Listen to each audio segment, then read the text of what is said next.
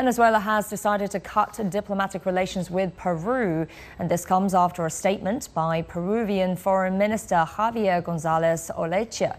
It said Peru recognizes opposition candidate Edmundo González as president-elect, despite incumbent Nicolás Maduro being declared the winner by the National Election Council. Earlier, Venezuelan diplomats in Peru were ordered to leave within 72 hours.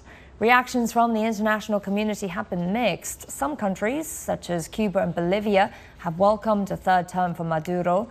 Mexico has called on the international community to avoid taking an interventionist stance. While several countries, such as the US and Argentina, as well as neighboring Colombia, have held off recognizing the election results.